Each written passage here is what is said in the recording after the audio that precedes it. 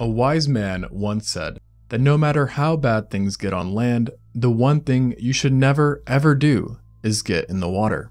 And for many, this is the ultimate truth, as the ocean is well known for harboring many terrifying creatures, the likes which have inspired stories, myths, and nightmares.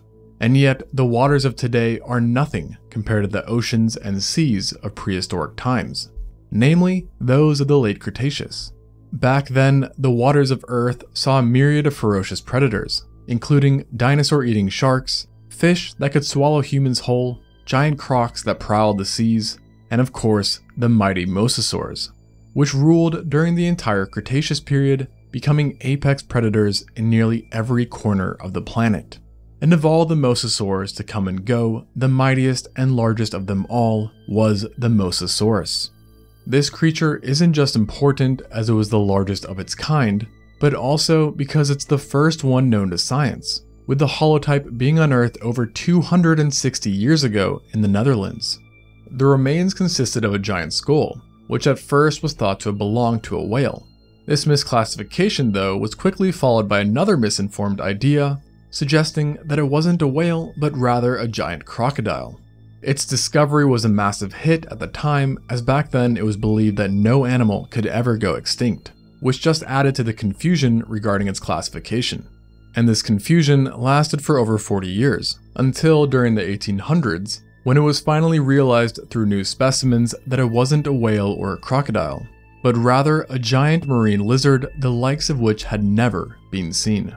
It was also in the 1800s that the holotype was finally described and named, with paleontologists dubbing it Mosasaurus hoffmanni, meaning Hoffman's lizard of the Meuse River. However, despite being named and reclassified, at the time, the Mosasaurus was still poorly understood, with early depictions portraying it as a semi-aquatic animal that could walk on land and had claws. It would take an additional 30 years for this misinterpretation to clear up, as in 1854, it was pointed out that its phalange bones had no indication of muscle or tendon attachment, meaning that walking would have been impossible. More developments in the understanding of the Mosasaurus quickly followed, as throughout the rest of the 1800s and early 1900s, many new specimens were located, including individuals that were unique enough to be considered new Mosasaurus species. And as of today, there are 5 known species, which along with the hoffmanni include the missouriensis, conodon, lemonieri, and bogey. Each one differed in size and were also unique to each other when it came to body, teeth, and skull structure. Additionally, these new Mosasaurs were not the only notable discoveries, as other animals similar to it were found through the years as well, which, while were not similar enough to be considered new species of the Mosasaurus, were no doubt close relatives, such as the contemporary Tylosaurus. These finds resulted in the creation of the clade Mosasauria, which is defined as all the descendants of the last common ancestor of Mosasaurus, Dolichosaurus, Coniosaurus, and Adriosaurus. Within this newly formed clade, the Mosasaurus is a part of the infamous Mosasauridae family, which in turn falls under the Squamata order that includes snakes and lizards. However, even though nearly all paleontologists agree the Mosasaurus was a squamate, there is a fierce debate on who its closest living relative is, with some believing this to be monitor lizards, while others argue it's snakes. For now, this conversation continues, but there is no debate on whether or not the Mosasaurus is the largest squamate or mosasaur to ever live, as it was a true sea monster. The Mosasaurus was so large that if it was still alive today, the only way to likely successfully capture it would be through highly specialized boats. However, through Fishing Clash, which is also today's sponsor, you can catch the Mosasaurus, along with other prehistoric animals like the Megalodon, Dunkleosteus, and Ichthyosaurs. So, if you ever wanted to be a fisherman in prehistoric eras, now you can, with the added benefit of being able to do it all from the safety of your own couch. Another cool part is that Fishing Clash lets you fish all over the world, where you can catch fish that are both realistic in graphics and in location, so it can almost teach you where certain species of fish actually inhabit. You can also play against other people, if you have that competitive spirit. And for the lovers of the RPG vibe, you can also customize your experience by building your own fishing village to upgrade your equipment, which will also help you land the biggest catch. So if you want to support the channel and try your hand at catching some marine behemoths, use my link in the description box or scan the QR code you see on the screen. And use my special gift code ExtinctZoo to get a special $20 value reward, including a unique avatar for free. Logistically, to get your gift, you'll have to go to the menu option in the top right of the screen in the game. In the options that pop up, choose gift codes and enter my code to get your reward.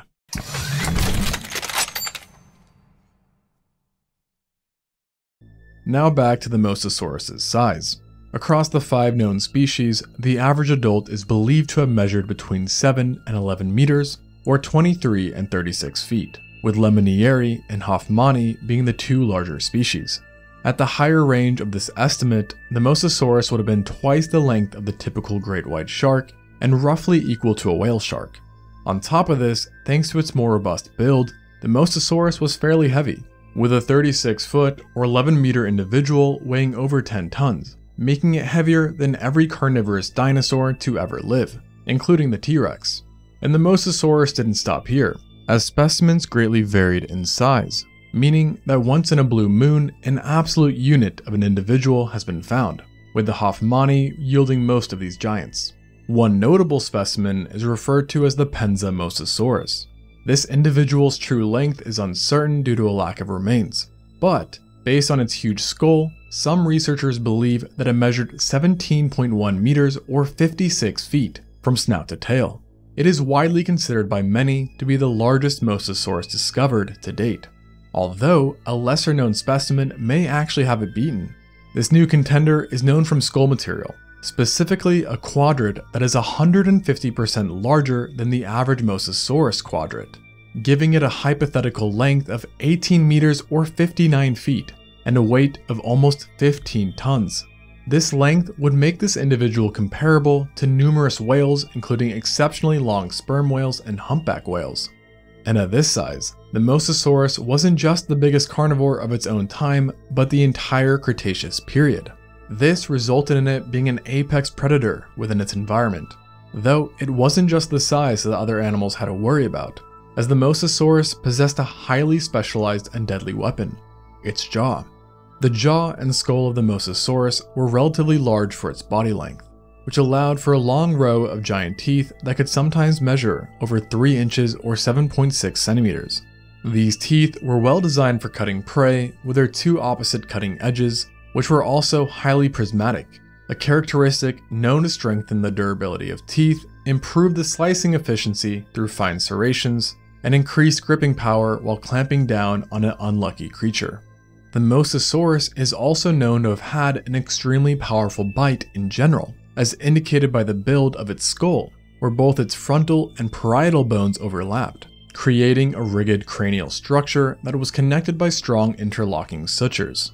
This design allowed the Mosasaurus to resist extreme amounts of compression and force while biting down, suggesting it had a hellish bite force, which some have estimated to be between 13,000 and 16,000 pounds per square inch, making it about 4 times stronger than the bite of a saltwater crocodile. This powerful chomp, coupled with the design of its teeth and size, allowed the Mosasaurus to kill virtually anything in its environment, and led to a very diverse diet which included bony fish, sharks, cephalopods, birds, turtles, and other marine reptiles. Direct evidence of its predation has even been found, as demonstrated by an allopleuron, a type of giant sea turtle which had deep bite marks across its body and shell that matched those of the Mosasaurus. The size and depth of these bite marks highlighted the vicious nature of Mosasaurus attacks, and is further supported by yet another discovery, but that this time came from the stomach of a Mosasaurus itself.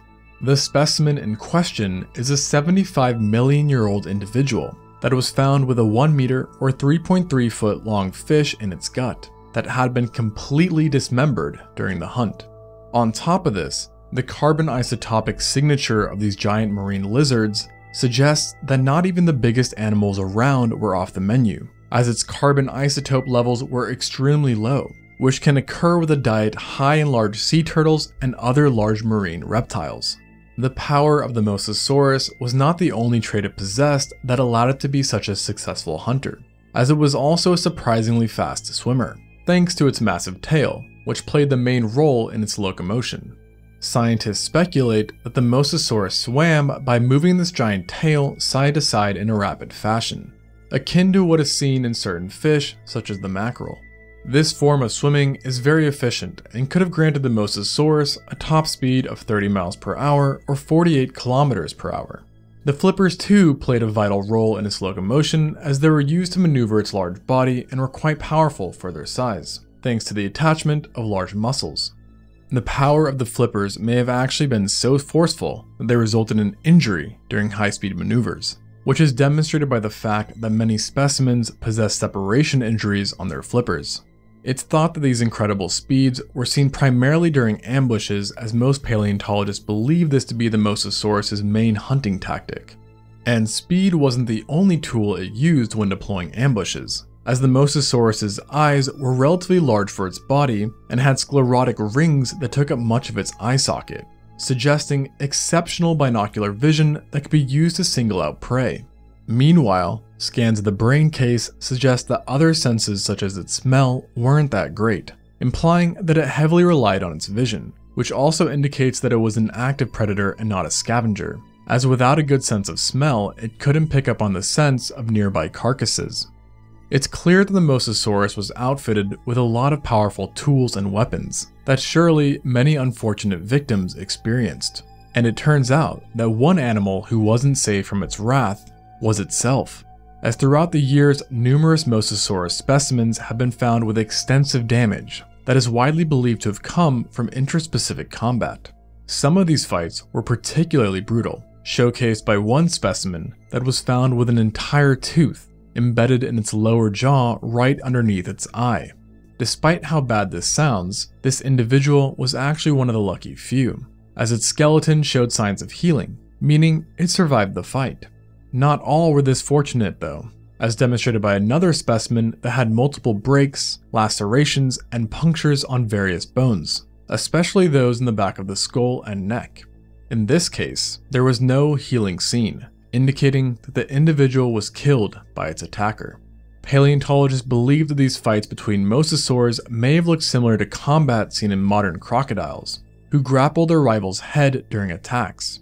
Currently, the reason why these Mosasauruses fought each other is not certain, but because many known victims were subadults or smaller juveniles, scientists think that it may have been a result of cannibalism.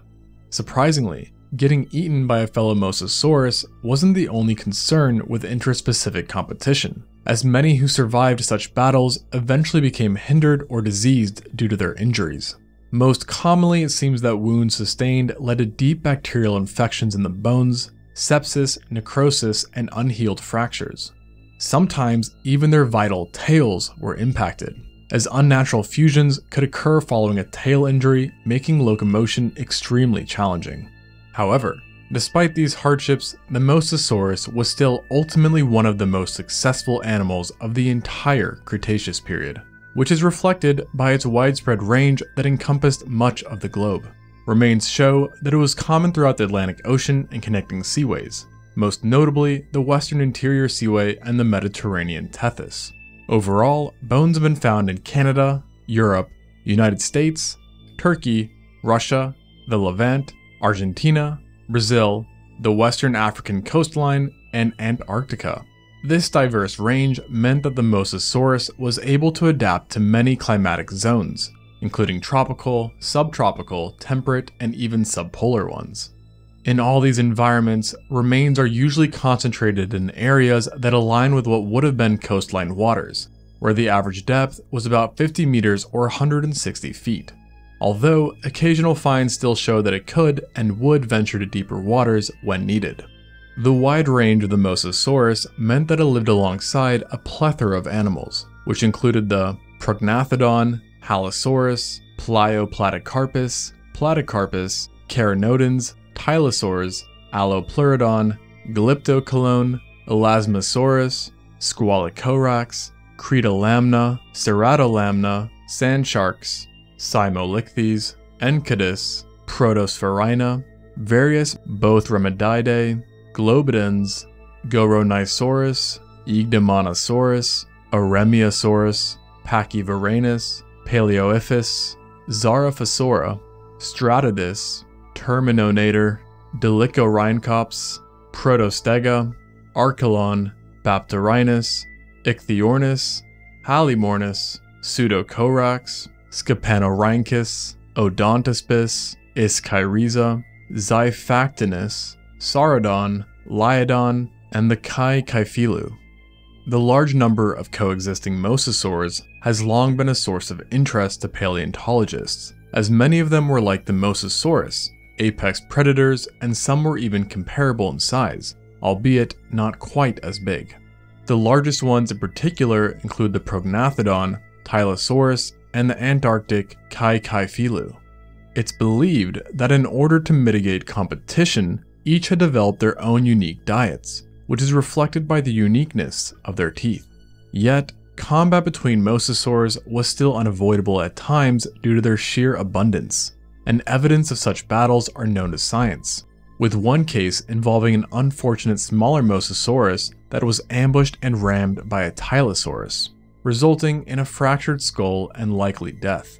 Such battles between giants would have been a grand sight, and were possibly quite common, as the Mosasaurus were at the height of their power during these times, and in fact were experiencing their highest level of evolutionary radiation of all time, when suddenly, 66 million years ago, it all came to an abrupt ending. Until this point, the Mosasaurus had been thriving for over 20 million years, with its oldest fossils being dated to 82 million years ago. Yet sadly, none of its deadly traits and features could prevent it from going extinct during the KT extinction event, which was caused by a giant asteroid. Studies on this event have found that the Mosasaurus population was devastated in many ways, including food chain collapses and tsunamis, the latter of which is actually known to have been the source of damage in certain specimens. It's believed that for some time, Mosasaurus that were out at deep sea may have been able to survive the most immediate effects of the asteroid, but eventually they too succumbed, likely due to starvation, finally bringing an end to this mighty creature and the last known grand marine reptiles. But interesting enough, the KT extinction event wouldn't spell the end for all great reptiles, as there was one family of reptiles that survived, and became the largest terrestrial carnivore the world has seen since the dinosaurs. And these were the Sebecidae, which we just made a video on. So go check that out if you want to hear about some massive T-Rex teethed reptiles. And don't forget to support the channel by downloading Fishing Clash and using my gift code ExtinctZoo so you can get that $20 value reward for free in Fishing Clash. Thanks for watching, and until next time on ExtinctZoo.